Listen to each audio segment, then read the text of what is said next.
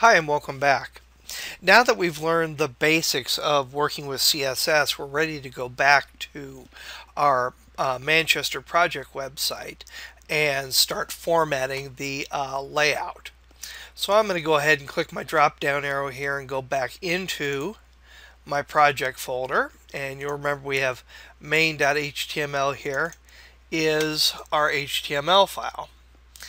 And you'll remember when we take a look at this in Chrome, again, all we see is the content. We haven't added any structure at all to this page. I'm sorry, we haven't added any formatting at all to this page. We do obviously have the structure because we created the HTML. And I'm going to go ahead and also open up the completed version of this project, manchestertemplate.info, so that we have a guide to go on. And we'll go ahead and minimize that. And here we are back inside of our project. Now, the first thing that we want to do is we want to connect our CSS file to our HTML file. And you'll remember when we first set up this project, we just created a file called styles.css and placed that in our CSS folder. If you haven't done that up to this point, you just want to right click right here and select new file and name it styles.css. And I'm going to open it up, and you can see this is just a completely empty CSS file with the exception of this comment up here at the top. So now what we want to do is we want to come into the head section and create the link between those two files.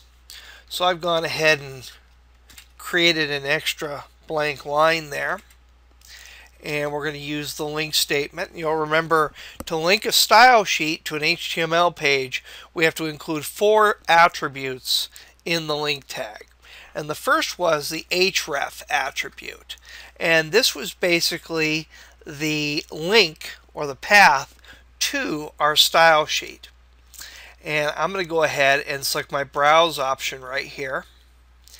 Double click on CSS and select styles.css. The second attribute that we're going to go ahead and place in is the relationship attribute, or the rel attribute, to define what type of relationship exists between this HTML file and styles.css. And again, we're going to select style sheet as the value for that attribute. Well, now that we know what file is being linked and what kind of file it is, we need to know what type of style sheet we're working with, because there are different types of style sheets. Whoops. So I'm going to go ahead and define this as a text CSS style sheet. And finally, we want to put the media attribute in, and this is a style sheet intended for screens and not printers or other types of output devices. So we've successfully gone ahead and created the link between these two files. Now, there's nothing in our CSS file right now at all, so there's really no way to see at this point visually whether or not you actually have a connection between the two items.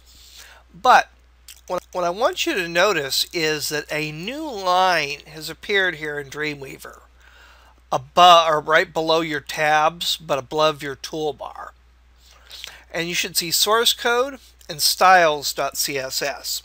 If you don't see this line for some reason, just go ahead and close your files and then reopen them up.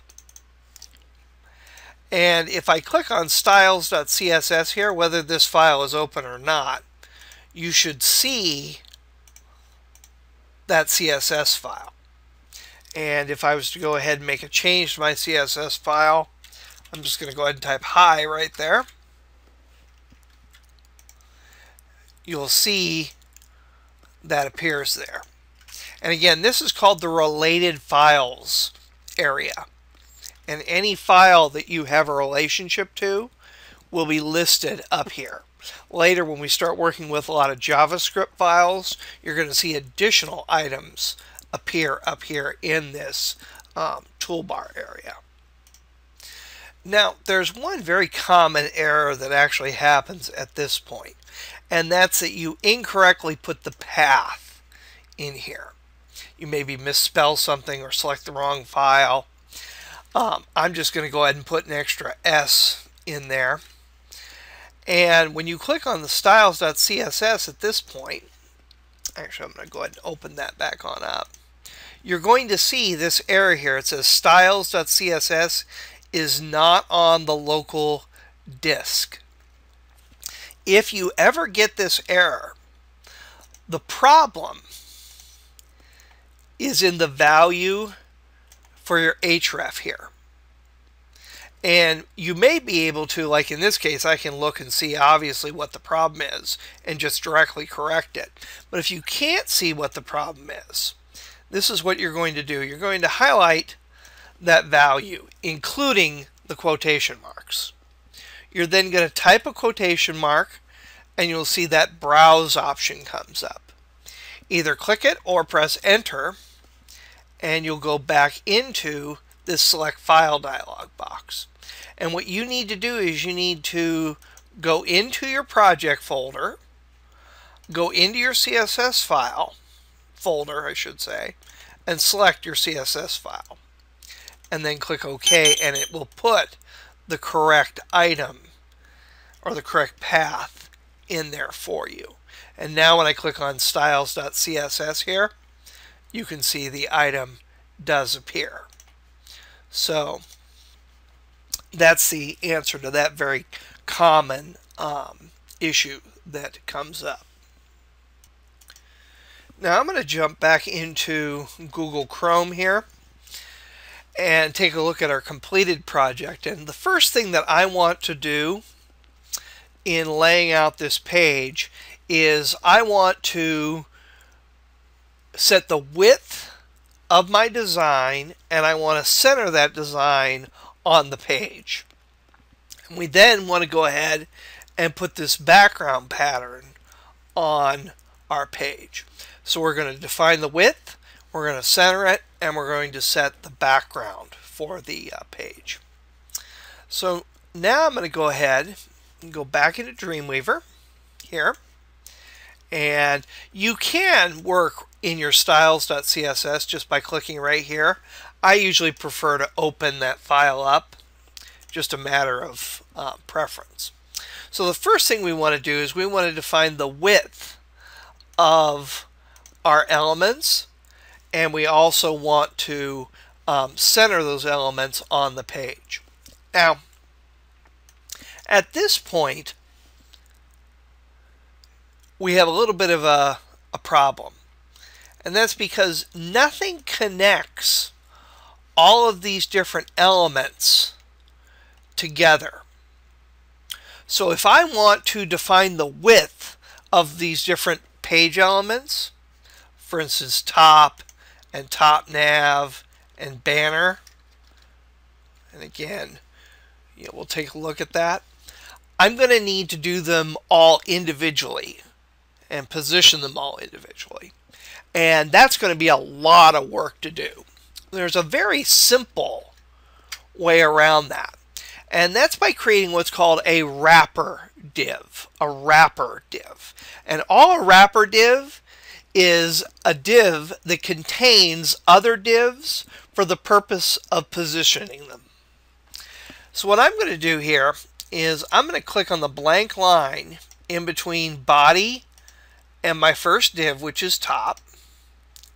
And I'm going to create another div, and I'm going to give it the ID wrapper. And then I'm going to go ahead and scroll all the way down to the bottom, just below or just above the body, closing body tag, and I'm going to close that wrapper div. So you can now see that I have a div that contains all of the other items, all the other elements, divs on my page. So now it's a very simple matter of defining the width and the position for the whole layout, because all I have to do is create a style for my wrapper, and you'll remember when we're creating ID styles we use that number sign there, and then go ahead and set the width, which is going to be 900 pixels for this design. I'm going to go ahead and save that, and now let's go ahead and take a look at this in design view, and you can see the width has now been set for my project. And now what I'm going to go ahead and do is I'm going to center that by using the margin property. And you'll remember if we use two properties such as 10 pixels and auto, the first property is going to set the top and the bottom margin, and the second property is going to set the left and the right margin space. Since we set it for auto, it's going to give us an equal amount of space on both sides to center our item. And you can see here now the way this is being set up. And again, in Dreamweaver's design view, if you select that wrapper div, that outer div, you'll see the margin space in this crosshatch. And you'll also see that it's centered on the page. And obviously, if I want to go ahead and preview this in Chrome, I can. And I can see that everything is nicely centered and sized. Now I want to go ahead and set the background for the entire page. Now, this area out here is outside of the wrapper. So only the area inside of here that's inside of the wrapper. So we don't want to set this background texture for our wrapper. We want to set this background texture for the body of the page. So I'm going to go ahead, and again, when we look at this in code view, it's this tag that we're defining right here in our CSS. I'm going to go ahead and add another style in here for body, and you'll remember when we do tag styles, we don't put any prefix on it at all.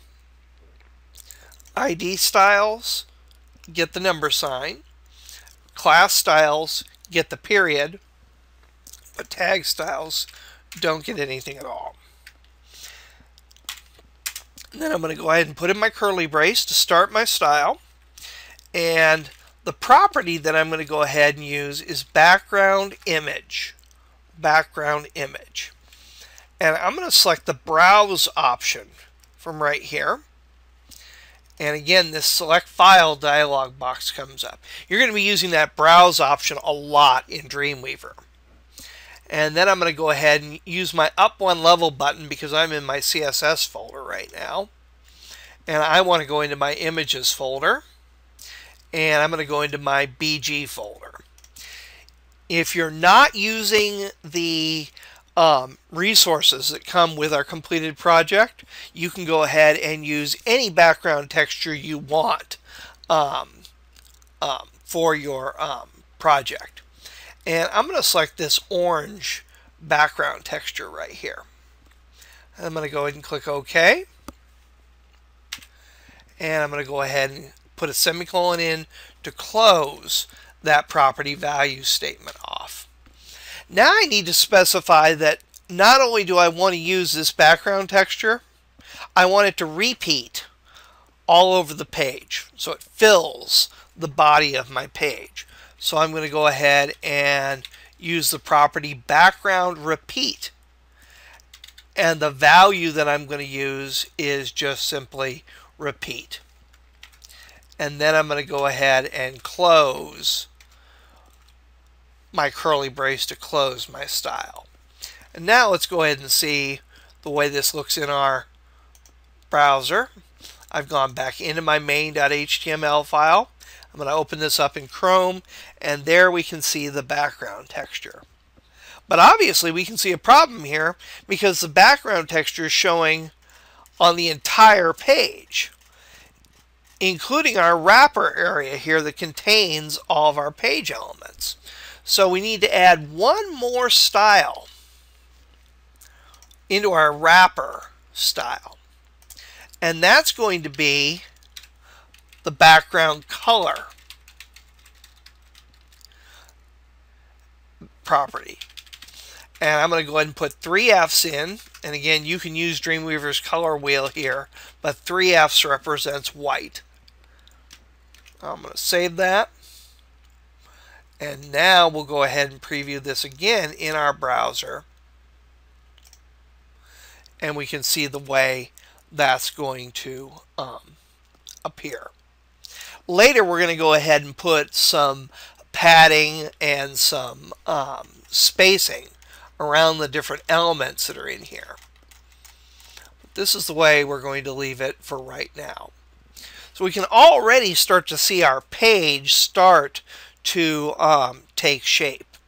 In the next video, we're going to go ahead and set up this top section here, and also our top navigation and our banner area. So I'll see you in the next video.